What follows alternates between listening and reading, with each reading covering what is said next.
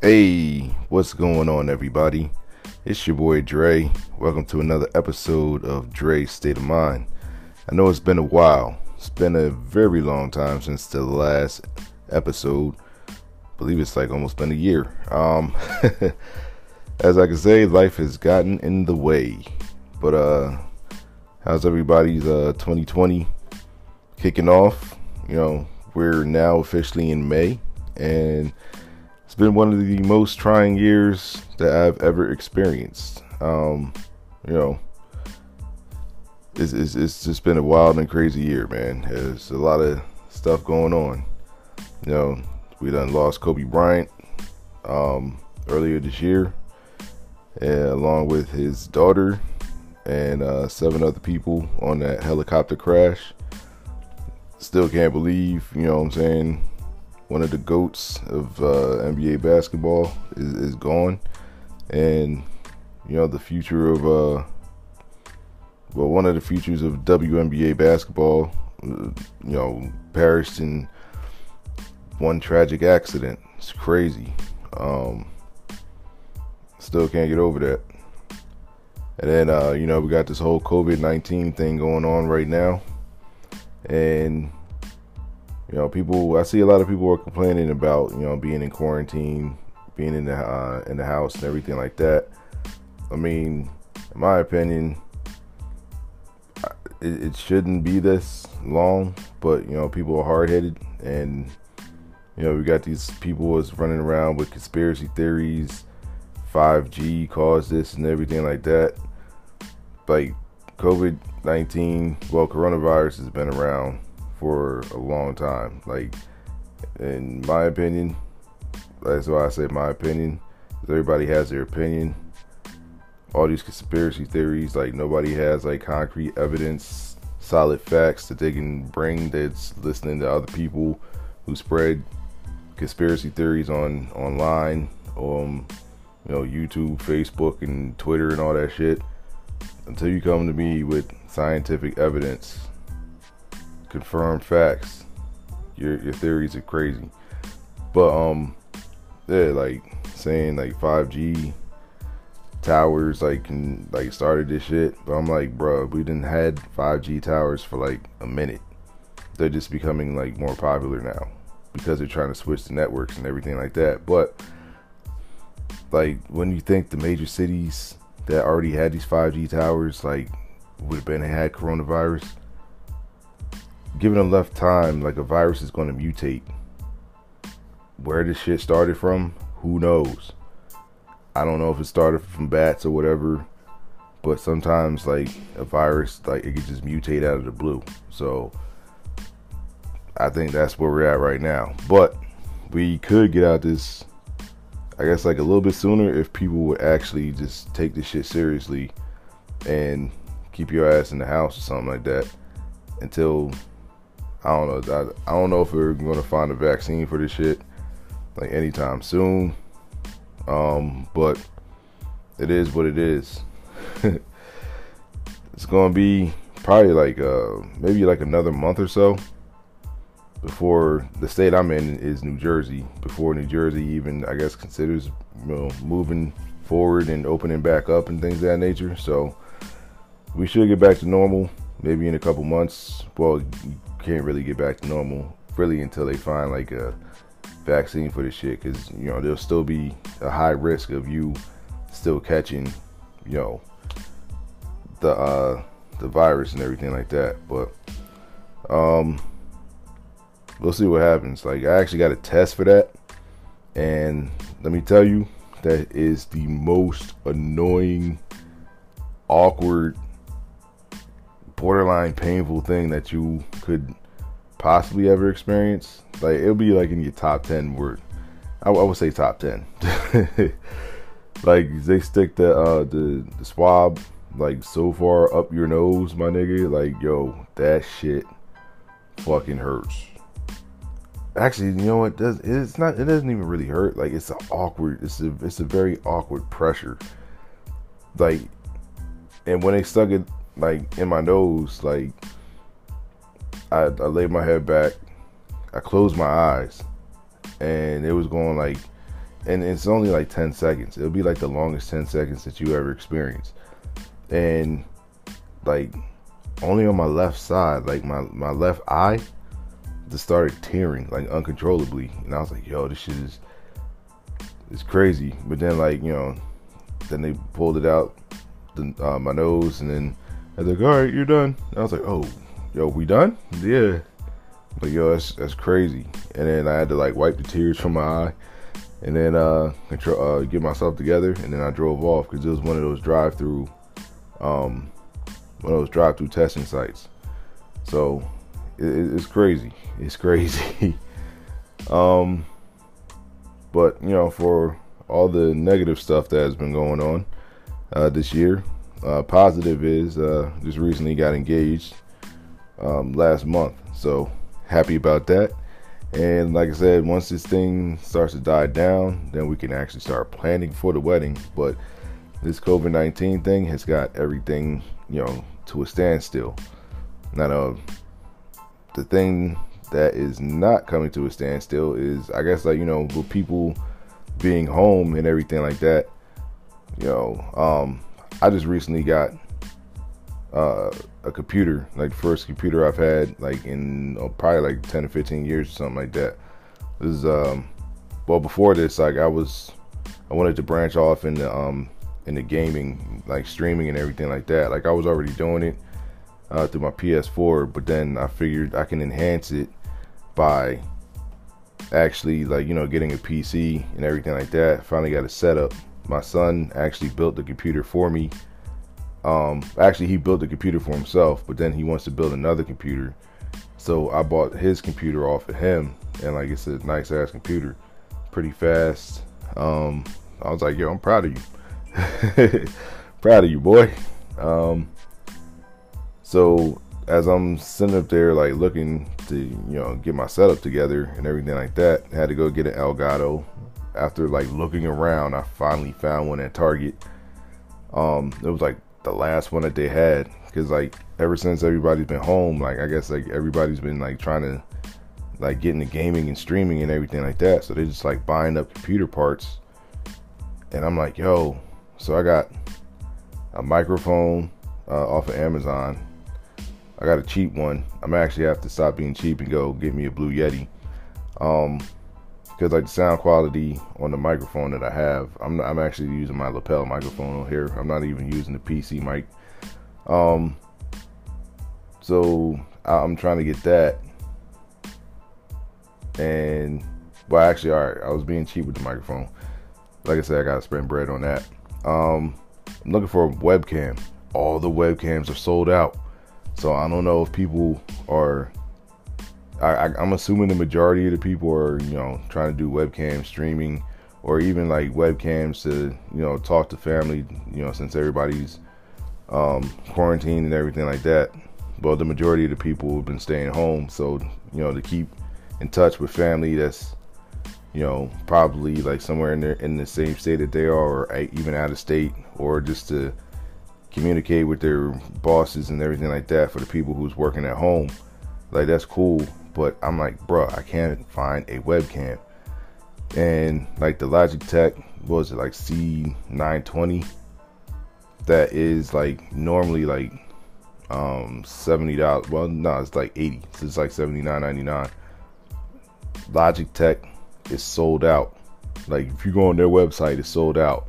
Went to Best Buy, sold out. Like the C920, C922. The upgraded model, sold out. All these webcams sold out. The only webcams I can find is the very expensive ones that cost like a G. It was like 300 to a G up. I'm like, bruh, I'm not spending that much money. If I spend that much money on a webcam, best believe I'm putting videos out on OnlyFans, ManyVids.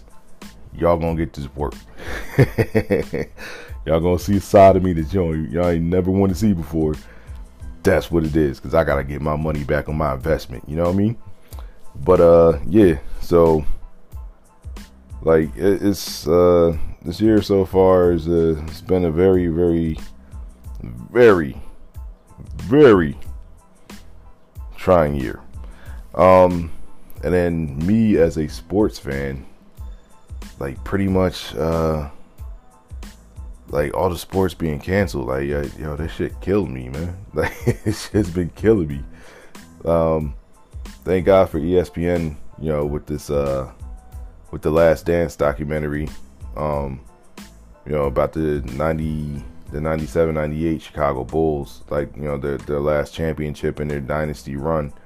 Gives you about the behind the scenes. Like, that's what I was more interested in, because we already know how this plays out. Like, Jordan's 6-0 in the championships, in the NBA Finals.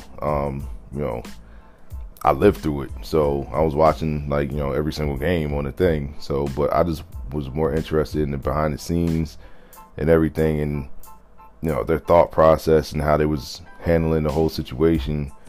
And it's very good. And I like the fact that ESPN has, like, the censored version, and they have the uncensored. Me, I'm looking at the uncensored version because I know how MJ gets down. My man talks mad shit. He was talking bad shit. So he's like one of the top 5 or top 3 NBA trash talkers of all time.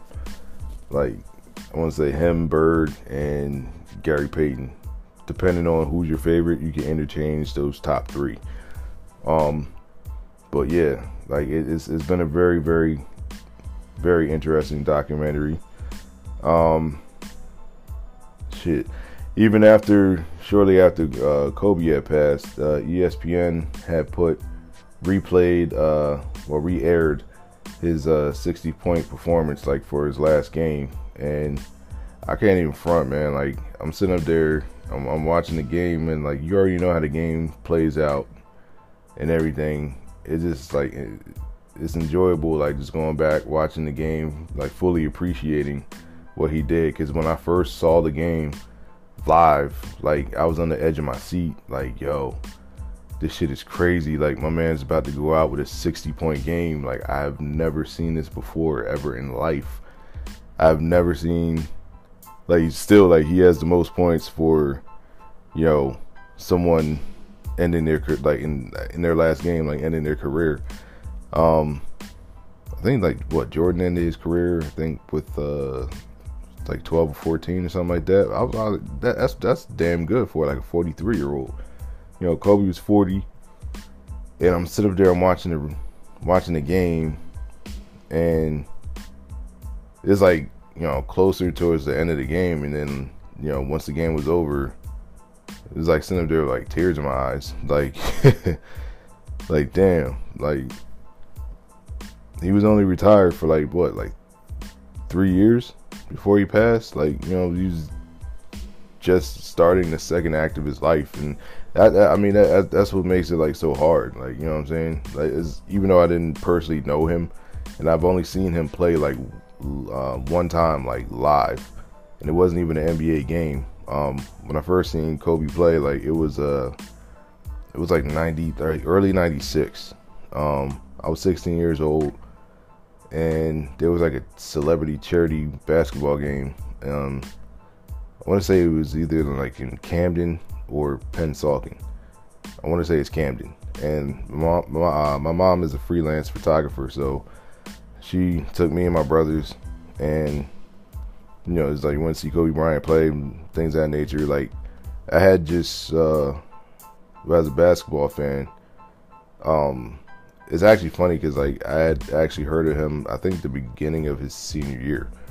Because back in the day, like, you actually had to, there was no, you can't just go and Google someone, or, go on YouTube. There was no YouTube. You can't see their mixtape highlights and everything like that. So word of mouth spread through, like, this publication called Parade.